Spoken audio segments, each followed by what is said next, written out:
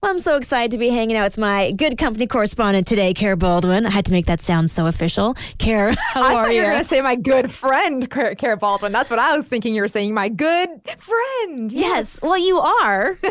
But my boss tells me I have to call you my good company correspondent, so. I can be both. It's great to be back. Thanks. I'm so glad to have you on because we are heading into yet another school season.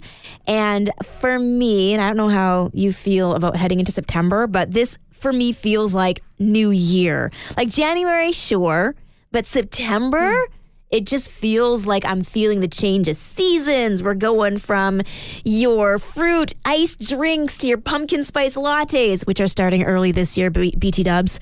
I'm pretty sure today, just saying, at a certain large coffee chain. Yeah, exactly.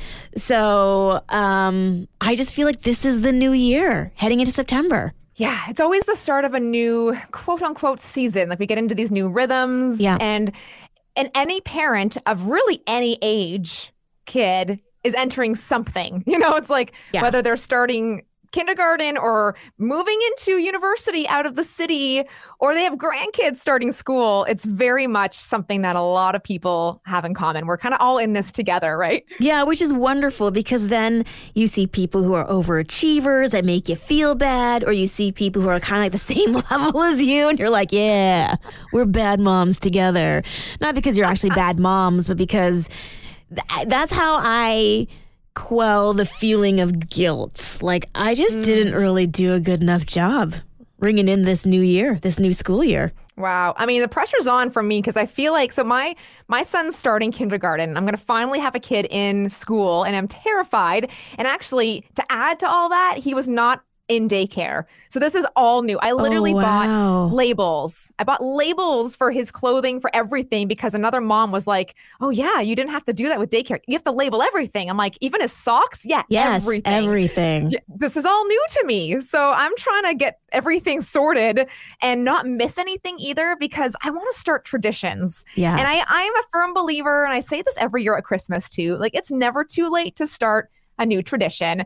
But when it comes to the first day of school and your first ever day of school, I want to at least start, with the photos and maybe a nice themed lunch or something, a little note in his lunchbox, although he can't read, so I don't know. But I don't know what to do. I love it. First, take a deep breath. It's going to be okay. All right. I actually saw a post on social media because I know for those who have kids going into university, and now they're on their own. It's a big step too. And so my friend who has a son who's in university said, this is my first day of grade 16 because he just added up the university years and sent the picture to his mom because he knew that was a tradition that she had. And I just love that even as this young man in university, there he is standing in a, I guess residence or something with this sign that says, my first day of grade 16. So I think I love that. Even though our kids might groan and be, have like their grouchy faces, that's where my kids are at. I hate the first day of school because mom makes me take pictures. That's what my oldest has said verbatim. One day I would like to think that they appreciate the efforts because the first day and last day pictures, just seeing the growth, it's just, I don't know, it's maybe more special for us, but one day I think it will be special for them too. I mean, I feel like looking back on my old, even school pictures, on picture day, it's hilarious to see how I've changed over the years. Like, I'm glad that my parents bought the photo when they come and do picture day, So, yeah, I think looking back, I think a lot of us can remember what it was like for us and having the lunch pail. I had a Barbie themed lunch pail, and like being able to a new backpack every year. And now that everybody has these signs. And so like, yeah, I want to do all the things that I see online, but I also want to do the things that I remember doing when I was a kid. It was a big deal. Yeah, it really was. I also feel, though, that with all the pictures and the posts, it could make you feel like you have to reach a certain level. And for me, having come from Alberta, I feel Being there, it was great. I felt super family focused, like it has a different vibe.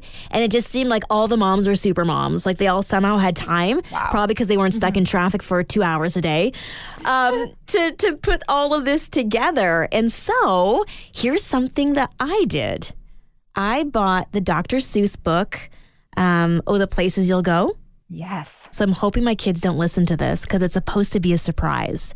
So every year that my kids have been in school, starting with kindergarten, because in Alberta you don't have junior kindergarten, it's just kindergarten.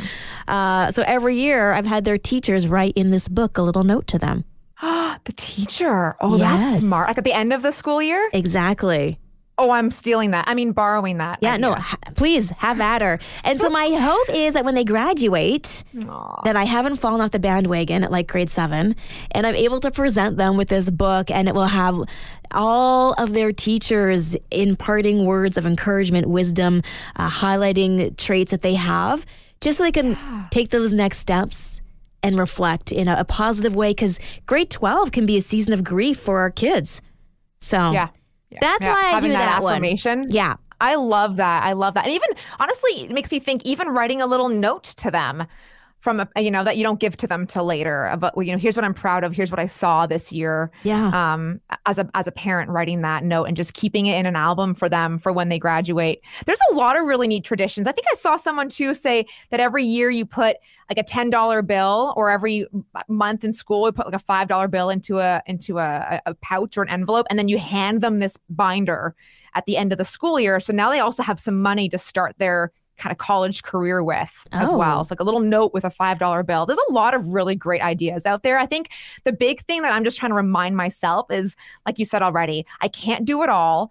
And I need to show myself some grace, because I will probably start something and get really gung-ho and eager about it, and I won't be able to keep it up. Yeah. And I'll be really hard on myself because I'll feel like a failure because I didn't stick to it. But we can't do it all. And we think we can. And we put everything that we see on social media from 100 different influencer moms all into one bucket, and we feel like we have to have that bucket. Yeah. And the reality is they're not doing everything. They're picking one or two things that work for them.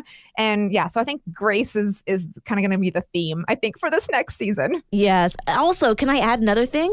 I take the first day of school off, because let's face it, the summer is really hard. The kids are there. So it's like my very first day back into a regular swing of things, where I can just breathe.